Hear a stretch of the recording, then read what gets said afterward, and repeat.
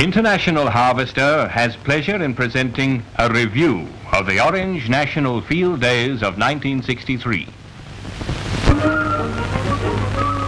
Once again, the stage is set for what must be the most remarkable show of its kind in the world, the Orange National Field Days of 1963.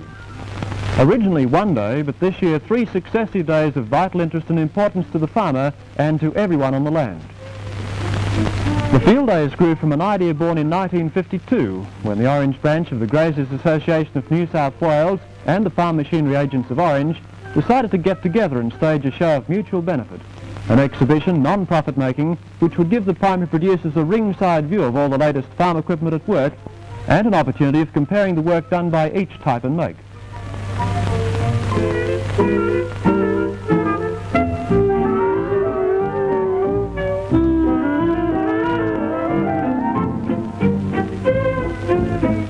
How well they have succeeded is seen by the fact that last year a record-breaking crowd of 43,000 people from all over Australia converged upon the thriving city of Orange to witness the field days, to see for themselves what the machinery manufacturers' products could do under actual field conditions.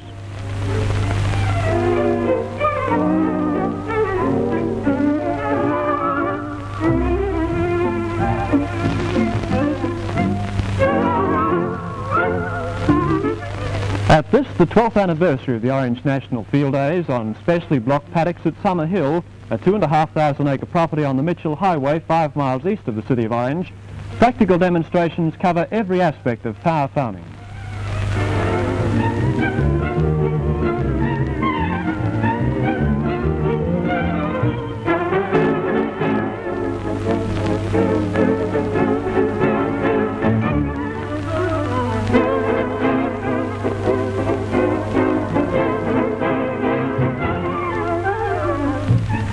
These then are the 1963 Orange National Field Days, the greatest display of farm equipment and aids to primary production ever shown at the one time to the Australian public. A truly national event, and this year bigger and better than ever before.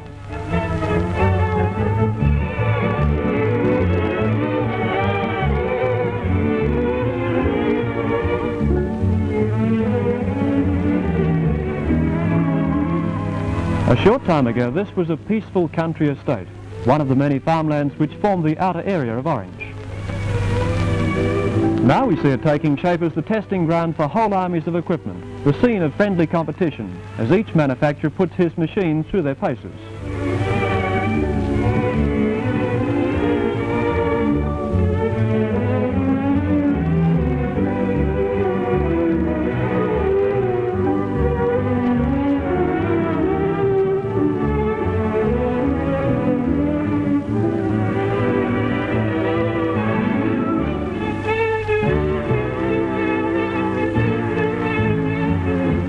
There is feverish activity everywhere. A sense of urgency and expectation is in the air as the stands go up and display areas are made ready to receive their equipment.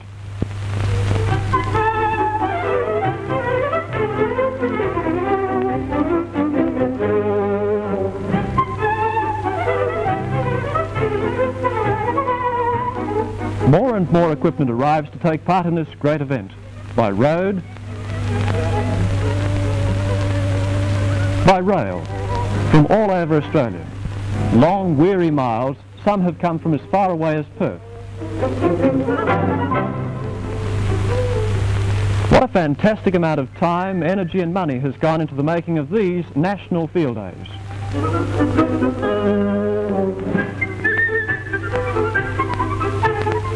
But even in the midst of such pressing business, there is always time for a tea break, and the welcome sight of the boiling billy is the signal to down tools for a moment for a very welcome refresher.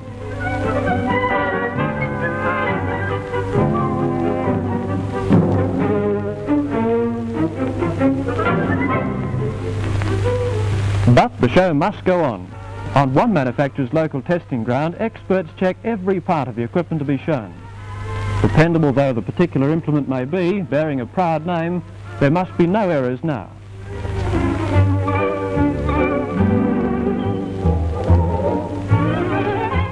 These men are trained operators, skilled in the use of the machinery they demonstrate. They carry themselves with pride and confidence in their ability and the machine's capabilities.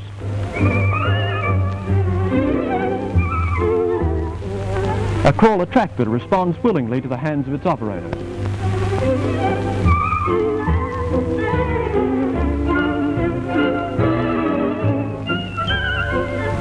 Today's farmer must be a man of many skills: engineering,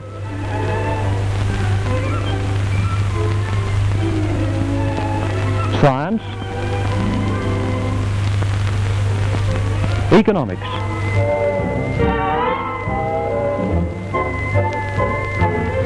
Yet behind him stand the big names in farm equipment, names known throughout the world, names built by constant research and the development of new machinery to meet new demands. New machinery and a constant race to keep up with an ever-expanding world, to provide food and more food, to provide clothing, to meet the needs of a fast-growing nation.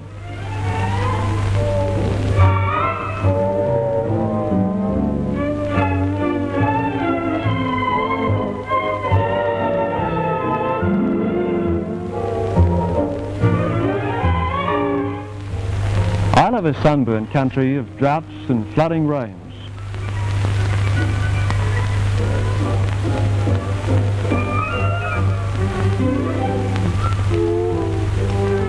The vitality of this great land lies in the poet's words. And so the supply of water is an essential part of Australia's economy.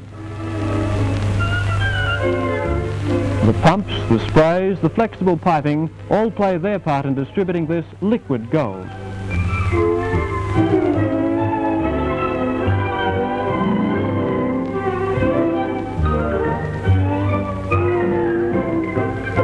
And so the busy scene goes on, testing, making ready, looking ahead.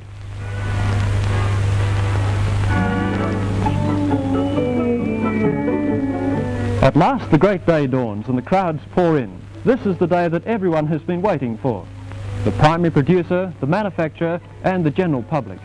People have travelled hundreds of miles to be here.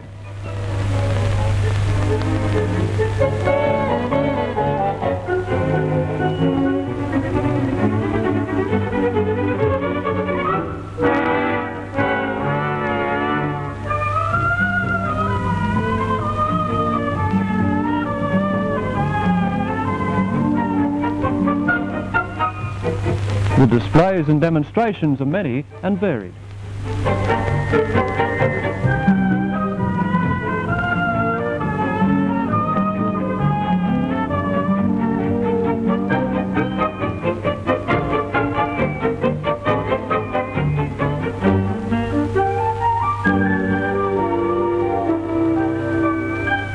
There is something to interest every visitor.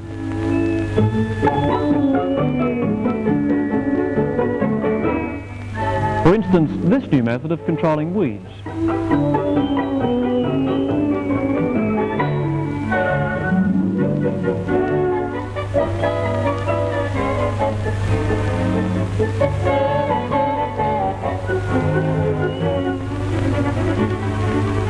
Voluntary helpers provide the meals and hot water is always in demand.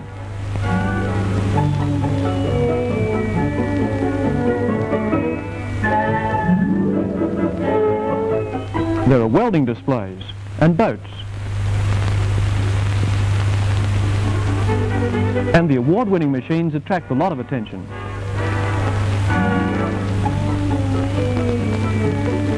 But the activities inevitably centre around the big machinery demonstrations, for they're the heart of the field days.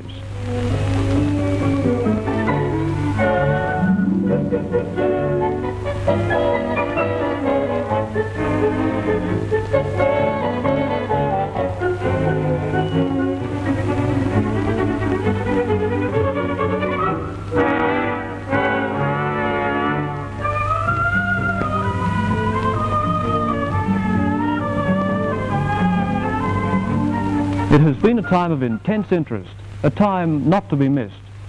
It has been a time to reflect on the great national significance of this event.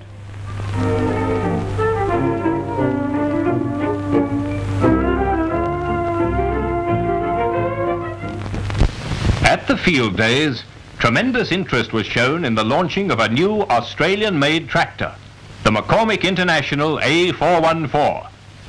Here now is how the news of the event was captured on television and radio. The white-hot metal pours, and another great Australian tractor is born. McCormick International A414, the Australian 40-horsepower diesel with all the features. Only 1,095 pounds plus freight, the greatest tractor value ever.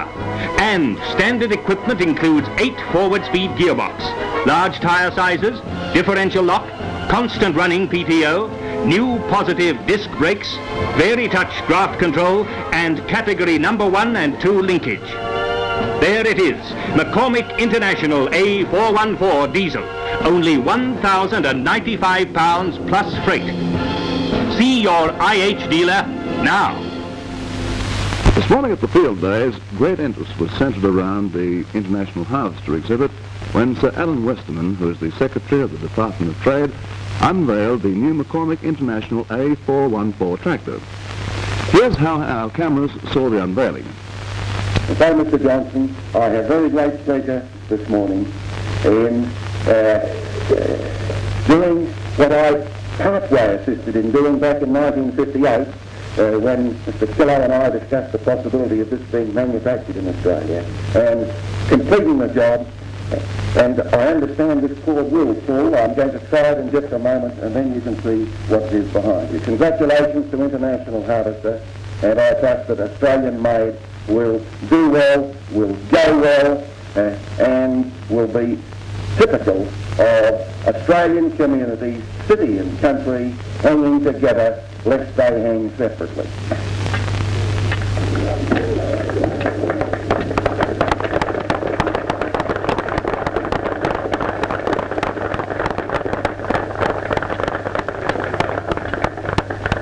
Also today, I had the pleasure of meeting Mr. Bill Harper, who is the Australian Sales Manager of International Harvester, and Bill and I chatted about the significance of the new McCormick International A414. Mr. Harper, what's the significance of the McCormick International A414, which was unveiled today? The new McCormick A414 diesel tractor was manufactured at our Geelong works, which incidentally is celebrating our 25th year of Australian manufacture this year, next month in fact. It means that we will be making 3 models of diesel tractors for farm use, also the 50 and 55 horsepower, and we will be producing more than double the present quantity of wheel tractors at Geelong. We hope that we will sell this unit not only in Australia, it's a low-price unit, but also for export. We have chosen the site of the Orange National Field Day for its introduction, which you have just witnessed. Well, thank you very much indeed. We've been speaking with Mr. Harper, the Australian Sales Manager of International Harvester. Another of the International Harvester men I met today was Charles Forrest, the New South Wales Sales Manager, who was able to give me a good look at the A414 tractor. Well, now, Charles, what advantages does this A414 have to offer to the Australian farmer? Well, the 414, as you are all aware possibly, it's a successor in Australia to the B414 previously imported from England. Its big advantage to the Australian community is the 40 horsepower diesel motor, the 8-speed gearbox, Vari-Touch hydraulics, and the availability of this tractor in various models. For instance, we have the high clear version over there, which is particularly suitable for the vegetable farmer or the row crop farmer, enabling him to cultivate high growing plants without damage to the plant itself. We come back then to the regular model, which is of particular interest to the grazier, particularly for hay baling and that operation, and then to the orchardist or the model with the downswept exhaust immediately behind us. Also, the small cereal grower finds this tractor of particular advantage in handling all the various equipment you need on cereal growing. In addition to that, we have one very good feature, which is the 2-speed power takeoff, available in 540 or 745 revolutions. This big advantage is that it gives you the full power of your tractor at your drawbar, plus the power at your power takeoff. And this has been particularly applicable where you are driving big spray plants, etc., around the orchards and the hilly country of Orange. In addition to that, we have a full range of matched equipment to go with this tractor. I was going to ask you about that equipment. Well, now, the features sound pretty right. What about price? Well, the price is one thing we're very happy about. The price is £1,095, which is the lowest horsepower, 40 horsepower diesel tractor in Australia, so equipped. Well, now, we've seen the new tractor unveiled. We've talked a lot about it. Let's see it at work in the field. Another highlight of the Orange National Field Days was the new implement Award of Merit. The British High Commissioner in Australia, Sir William Oliver, presented the awards, 2 of which were won by International Harvester. Managing Director Paul E. Johnson accepted the pennants on behalf of the company. The awards are presented for farm machinery or attachments of advanced design, thoroughly tested to carry out the claims of the manufacturer. International Harvester received awards of merit for the A61 cultivator drill and the A31 Unibeam disc harrow. The Unibeam is seen here with a model 660D tractor. The Unibeam does an outstanding job in new or ploughed ground, giving smooth, level seed beds. Heavy-duty design, all boxed sections, gives maximum trash clearance. Disc bearings are rubber-mounted and sealed for smooth operation. In the words of the award, the A31 Unibeam disc harrow is used for harrowing with left or right-hand turns and giving parallel setting whilst moving by hydraulic adjustment. The operator has full control of the implement at all times, and maximum penetration is achieved on re-entering the work. The A31 Unibeam is an outstanding contribution to mechanized farming and is available in 9-foot, 10.5 and 13.5 foot sizes. During the 1963 planting season, the McCormick International A61 cultivator drill was widely acclaimed by farmers in all states. And now, at the Orange National Field Days, the A61 has received the new Implement Award of Merit for its many outstanding features, which include the exclusive cranked axle design, which gives low loading height, or alternatively, high lift of 9 inches for road transport. The lift is operated by remote control from the tractor seat, and the cranked axle design enables the whole machine to be raised or lowered, rather than just the floats. This feature is exclusive to International Harvester. For simplicity of operation, the A61 has 1 gearbox instead of 2, fully enclosed oil bath type with independent chain drive. Giant capacity grain and fertilizer boxes reduce stopping time. The A61 cultivator drill is available in 16, 20 and 24 row sizes with 4 types of interchangeable ground tools, both tine and disc. Another International Harvester machine which had its first showing at the field days was the A210 Scarifier, notable for its uncluttered lines and many advanced design features. There are 2 basic frame sizes, 10.5 and 12.5 foot, giving a full range from 17 to 25 tines. The simple and robust hitch and leveling screw is in 1 unit. The front tine cuts a track for the wheel and prevents crabbing, while the tine mounted behind the wheel eliminates wheel marks.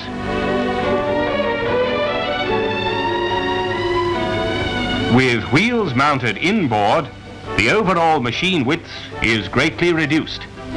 Underframe clearance of the A210 Scarifier is 19.5 inches, and high lift gives 6-inch ground clearance for transport. Prong-type scrapers prevent mud build-up in even the wettest conditions.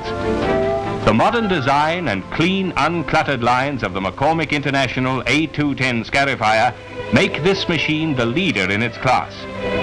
A210 and its award-winning partners, the A31 Unibeam and the A61 cultivator drill, clearly show the progressive trend that IH is taking in offering Australian farmers and graziers the equipment best suited to modern-day needs.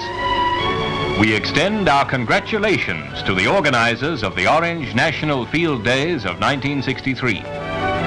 This review was presented by International Harvester and their dealer organisation throughout Australia.